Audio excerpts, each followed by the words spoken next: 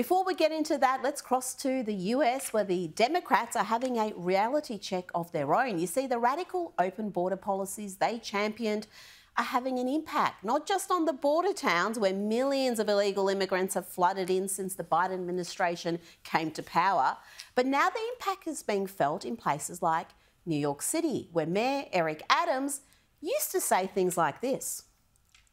You pledged during your campaign to keep New York City a sanctuary city.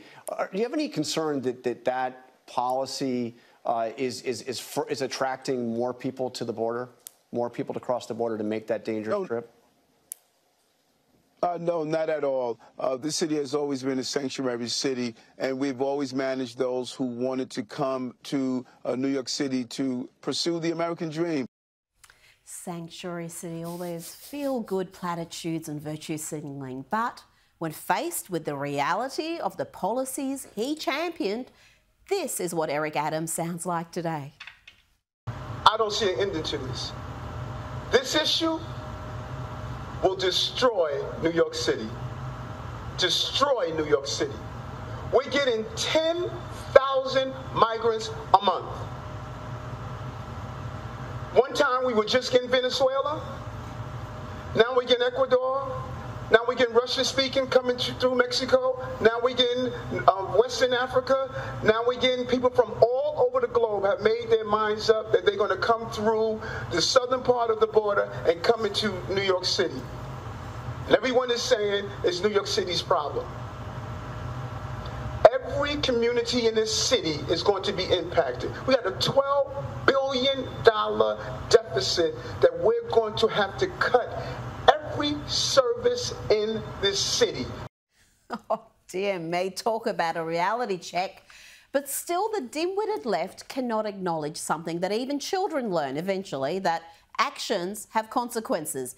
You implement dumb policies, you get catastrophic consequences.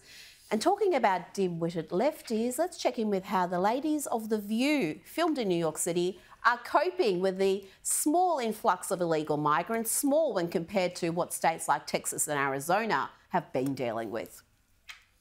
It puts tremendous stress on a city, on a community, on the social services. They need to be resettled elsewhere. They need to be out. We're this massive country. Well, and it's only going to get worse with global warming and climate change because people can't live in certain parts of this world. It's climate change, only going to get worse. But what is the Biden administration, which has overseen record numbers crossing that southern border illegally, millions every year, what are they going to do? Well, this is their latest genius idea. No, they're not going to complete the wall. They're not going to implement tough border protection policies. They're going to try to keep the illegal migrants in Texas.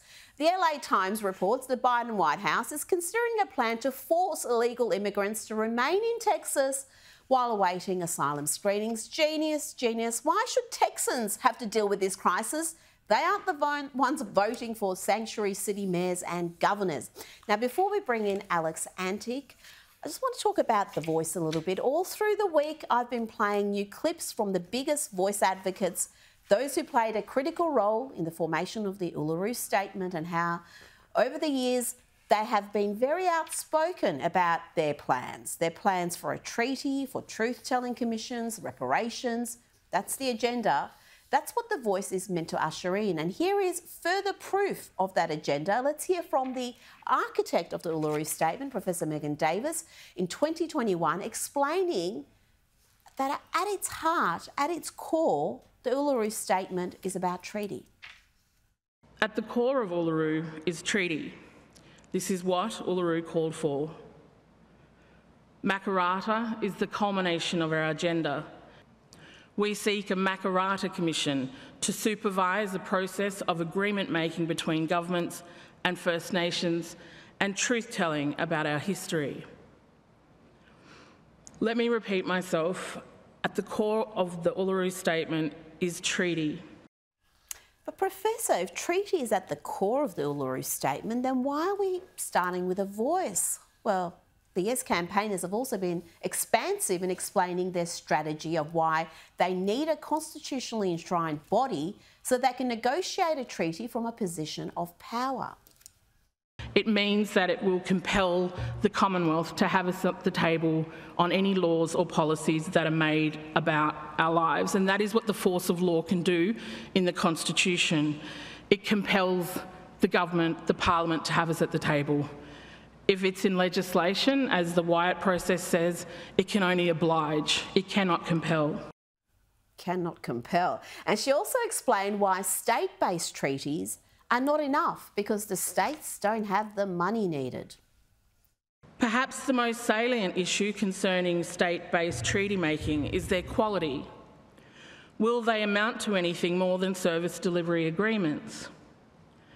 Without the fiscal dominance and capacity of the Commonwealth Government, what can these state and territory governments really commit to in terms of the financial resources that are required to underwrite treaty commitments? Financial resources required to underwrite treaty commitments. It ain't going to be cheap, folks. Here is Professor Davis in 2018 explaining that treaties are not the end, they're the beginning, and yes, they're about reparations. But treaties are about reparations for past injustice, and they are about land, and they are about resources. Now let's hear from Marsha Langton quickly, a key architect of the Voice to Parliament, explaining in 2020 why the voice is needed to enable and empower the treaty process. So in fact, constitutional recognition would entrench treaties if we get the framing of it right. Treaties without constitutional recognition would be highly vulnerable and fragile to political whim. Now the Prime Minister, who has repeatedly pledged to deliver the Uluru Statement in full, pretends it's some sort of a conspiracy theory to even discuss treaties, as if he's never discussed it. But Anthony Albanese wrote in April 2021, Labor is committed to the Statement from the Heart in full, voice treaty truth.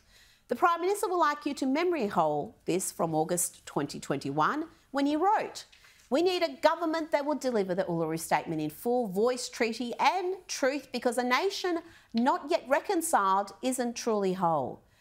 There you go.